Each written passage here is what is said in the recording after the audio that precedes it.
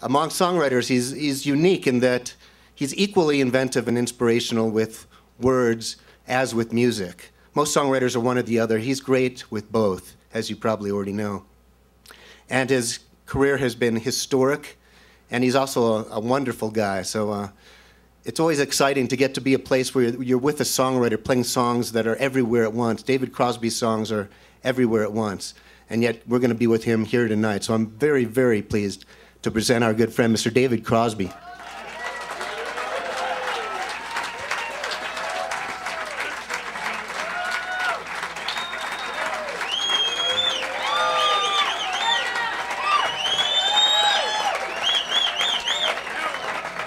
Hi, you guys. And there's a lot of love here in the house. I can feel it tonight. It feels good. This is David Crosby here. Music's mankind's party. Has been since mankind started. The first caveman dancing around in a circle going, ugga, bugga, ugga, bugga. That was music. That was a party.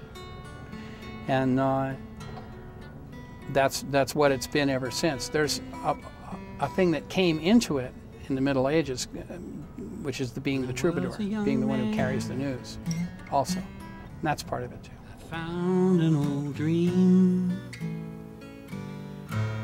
as battered and worn on one as you have ever. I've been to Aspen a number of times. I came up here and played by myself, came up here and played with CPR, played up here at the Jazz Festival with Crosby, Stills and Nash, played here a bunch, been here a bunch. The writing's going okay now. There have been periods, I write very sporadically. I write sometimes 3 things in a week and then nothing for a year. I make a space for it, but I don't push it. They just come and they come. So lately it's been pretty good. The last 10 years have been extremely good, especially because I've been writing with my son James, and that's worked out very well. Largely, I write from life, the same way anybody else does. I write from what happens to me, mostly about love. People notice the other stuff more, but I write mostly about love. It happens a lot of different ways. Sometimes the entire thing comes out in one burst. Sometimes you hack away at a thing for years before you get something that satisfies you. I've got 2 or 3 like that.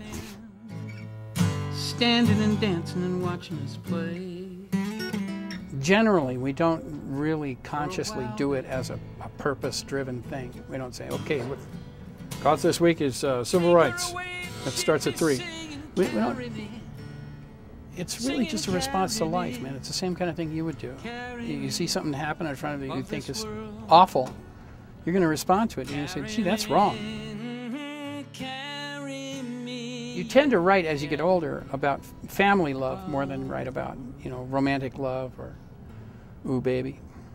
You tend to write, more about family love. That's the big difference in it. But the stuff that you want to celebrate about humanity has always been there, and it probably always will be. She said, if you reach underneath iTunes, I think, is the record company of the future. That's how it's going to work. And that pays me, and it's fine. I got no problem with them at all. Matter of fact, I'm a deep dyed-in-the-wool Apple guy, so I think iTunes is great. Go have a drink. Because, what can you tell them? I really like LPs better, man. I want you to go back to them. Oh, well, okay, there's a few 100,000 people you have to speak to about that, and I'm not one of them. It's already past the point of, well, is it any good?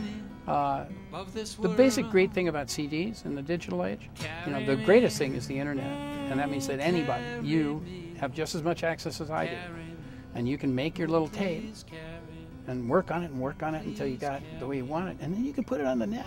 And if it's any damn good, somebody's going to notice. And it's happened over and over and over again now.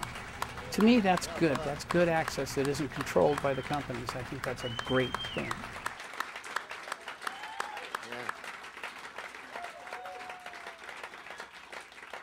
It's an amazing song.